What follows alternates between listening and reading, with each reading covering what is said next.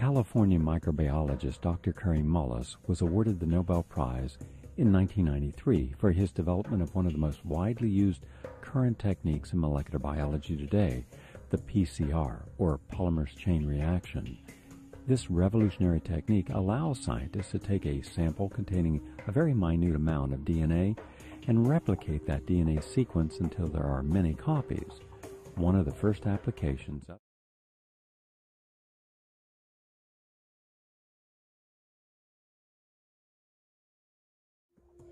the people that are AIDS researchers now are getting neurotic if you ask them any questions.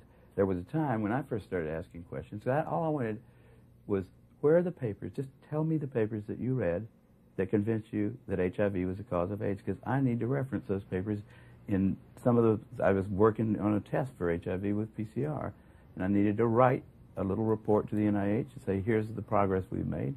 And the first line of it was, HIV is the probable cause of AIDS. And I thought that was true. This is before I got involved.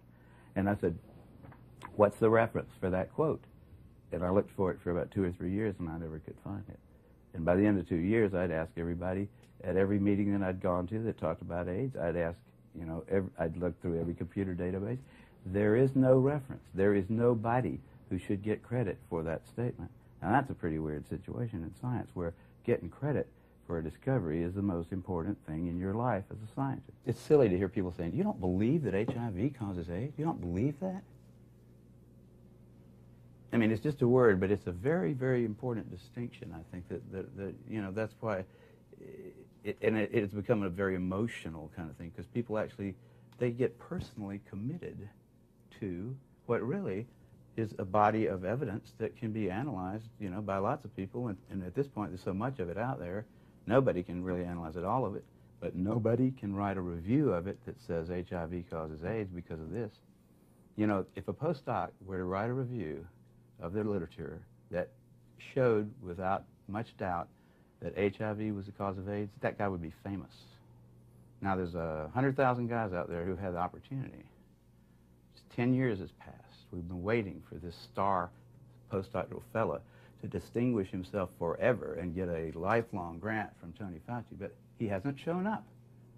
No one has bothered to write a definitive review. Any journal would take it. That right there proves that HIV does not cause AIDS. Just because Bob Gallo gets up, takes his sunglasses off and says, gentlemen, we discovered the cause of AIDS. That's all we have. New York Times article, CDC report, that's all we have.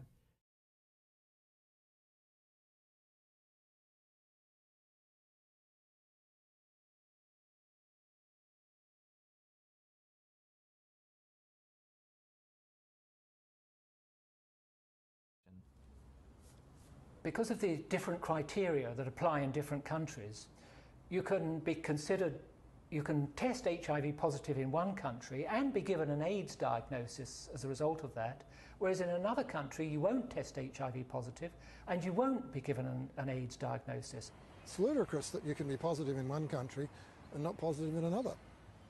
Theoretically, I could be diagnosed with AIDS in the United States, but if I take 3 steps to my right, I wouldn't be diagnosed with AIDS, or I would lose my AIDS diagnosis when I crossed the border.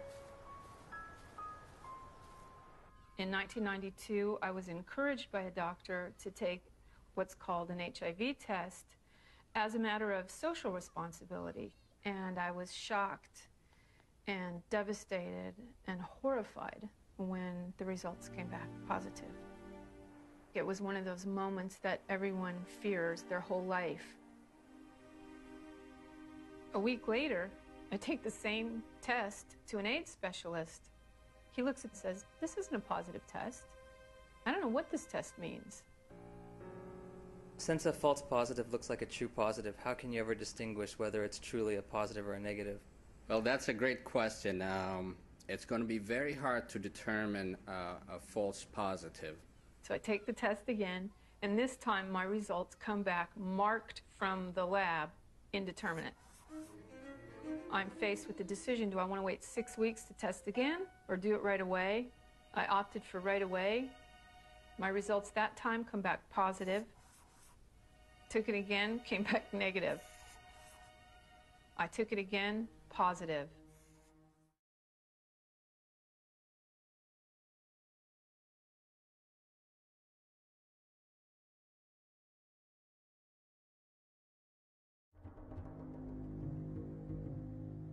we were talking about reality, the reality is that AIDS is over.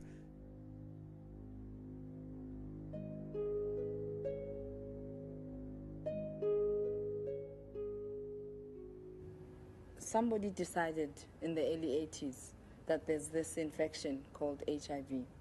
And upon deciding that, I don't think it was debated enough. In 1980,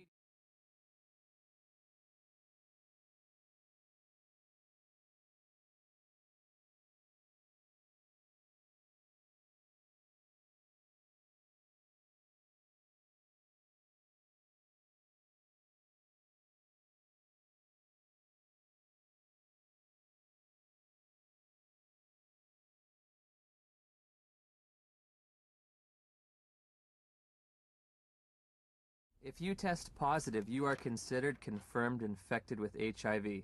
But at the bottom of the page, in fine print, it states a person should have additional testing.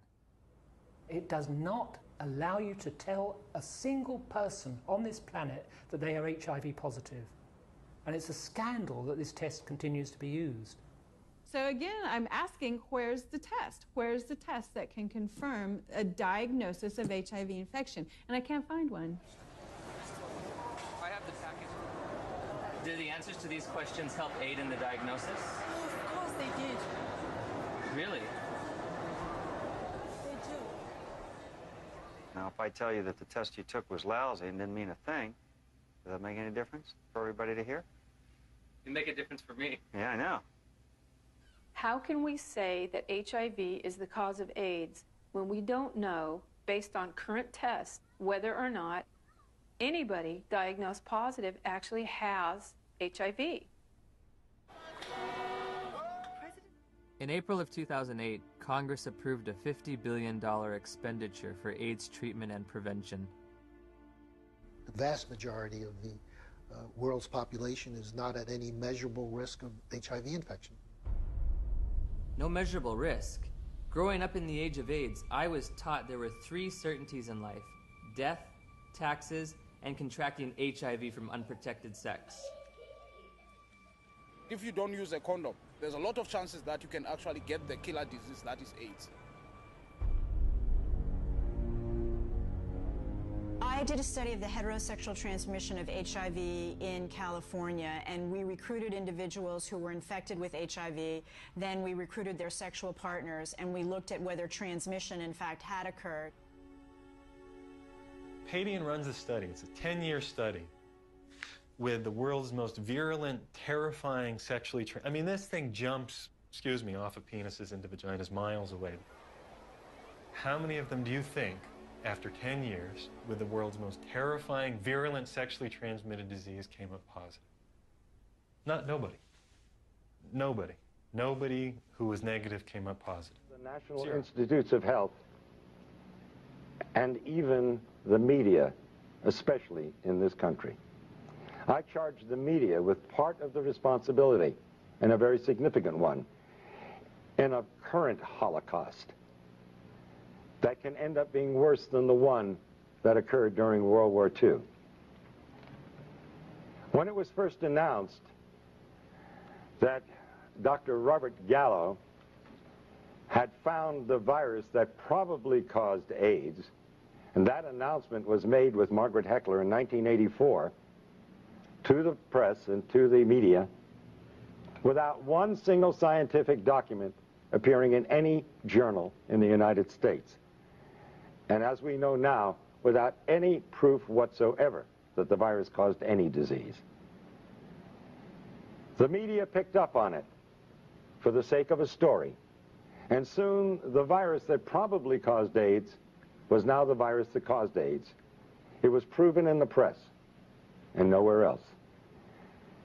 Now, it's interesting, a lot of questions are asked of me whenever I appear before the cameras and do what some people have called a stunt, to sell books. I'm from the planet Earth. I honestly believe that these individuals are from the planet Uranus.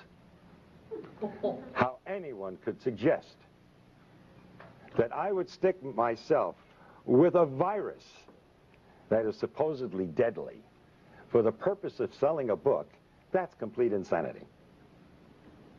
And I will put the lie to the individuals of the NIH, particularly Gallo and Fauci and Hazeltine and Essex, and the rest of these scoundrels of the worst order. Criminals guilty of genocide, without a doubt. I invite them to take me to court. I wish Burroughs Wellcome would take me to court, because they have been putting out a killer drug knowingly. Because in a court of law, I would have the opportunity to provide the absolute proof and evidence, as I have in my book, Deadly Deception. Now, I'm not alone in what I'm doing here today. How does the press escape such obvious truths? Why would the finest virologist in the world, the most noted virologist, member of our National Academy of Sciences, Peter Duesberg, why would he put his entire career on the line? What did he have to gain? He's already lost his laboratory and his funding. They can't take away his professorship because he's tenured. Why would a Charles A. Thomas, professor emeritus of Harvard, say the same thing? Why would Kary Mullis, who won the Nobel Prize in virology last year, why would he stick his neck out? What did he have to gain? These are the questions reporters should be asking. And in order to sell a book, I would inoculate myself with a virus that supposedly is deadly. Ever think that maybe we all know something that you just don't get? That if you take the virus out of the equation, you have a perfectly understandable disease with a perfectly understandable answer. And I might remind you, in case you are not aware of it, and if you haven't read my book, that we have known what causes acquired immune deficiency diseases for at least 70 years. It's in the medical textbooks. It's there for you to read. Number one cause on the face of this earth is malnutrition and starvation. That's African. Look to the headlines of the October 3rd issue of the London Times, Sunday Times last year. And the inside headlines that screamed across 2 pages, the plague that never was. Speak to Philip and Evelyn Kreinen, who head Partage with an organization of 250 people, their own hospital, their own doctors, their own laboratories, who have lived in the heart of the epidemic, supposedly, or the supposed epidemic, for 5 years. There is no epidemic. It doesn't exist. They are there. They're not some character who goes through from the World Health Organization and says, oh, I've seen the people dying. Of course you have. We all saw them on television in Somalia. What do you think you were looking at? That was AIDS, due to starvation, due to malnutrition.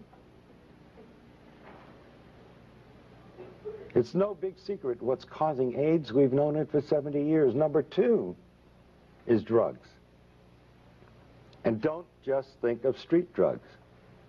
Because the number one cause of AIDS today is actually 2 medical drugs. AZT, a drug that was discovered in the 60s as a chemotherapeutic drug for cancer and was shelved because it was too toxic to treat cancer. A drug worse than cancer is being used to treat people who are immunosuppressed. Now let's go back to the other causes of AIDS. So it's not only street drugs but medical drugs, but now 3 is radiation. What do they worry about at Chernobyl and Nagasaki and Hiroshima? But number 4 is chemotherapy. Number 4. The number 4 cause of death of acquired immune deficiency diseases. Chemotherapy. And the most toxic chemotherapeutic drug of all times, AZT, is what they're now using. to treat AIDS. And the Concord study, completed last year. Now, can you imagine saying to the world, where was the press? Where are you people? Here they're giving a drug that costs thousands of dollars a year, and it doesn't do any good? That's if you want to believe that. But did anybody here bother to look at the insert, the paper that comes with the drug? It's a DNA terminator. It means it is a terminator, just like the movie. It terminates life. You terminate DNA, you terminate life. And they talk about side effects in the insert. When are you going to learn there is no such thing as a side effect in medicine? It's an unwanted direct effect. And you know what one of the unwanted direct effects of AZT is? Lymphoma, cancer, one of the diseases of AIDS, as they call it. Oh, another so-called side effect, which is really an unwanted direct effect, pancytopenia. You need a definition? Pancytopenia. Pan, all, cyto, cells, penia, loss of all your cells. That's AIDS. That is the definition of AIDS. So AZT, by definition, by their own drug insert, causes AIDS, and nobody survives AZT. That will eventually lead to your death. And they've cut the dosage way down because it was killing them too fast. It's like giving somebody a large dose of strychnine and they die within 5 minutes. And so the next person, you give them a few drops of it and they last 4 or 5 days, and you say, strychnine's a wonderful drug. This person lasts 5 times longer. This is the kind of thing that they present to the world. Now, I have offered for over a year now, and I continue to offer it, $100,000 to anyone who will give me one scientific document that proves that HIV causes any serious disease. It doesn't. It is a scandal and a scam beyond belief. The virologists who are responsible for this, what do they have to gain? Now, I don't know what Duesberg had to gain, or Charles A. Thomas, or Kary Mullis. He already got his Nobel Prize. Why does he come out and say? And he's the one that found the test, the PCR reaction. And he said that there is no body of evidence that supports that the virus causes any disease whatsoever. But what about the individuals who have perpetrated this lie? They are all multi-millionaires. What do we have to say about the National Institutes of Health when a private laboratory, independent laboratory, found AZT to be 1,000 times more toxic than the laboratory of the NIH? We can understand a 5% error in a laboratory, even a 10% error. But a 10,000% error or 100,000% error? That's fraud.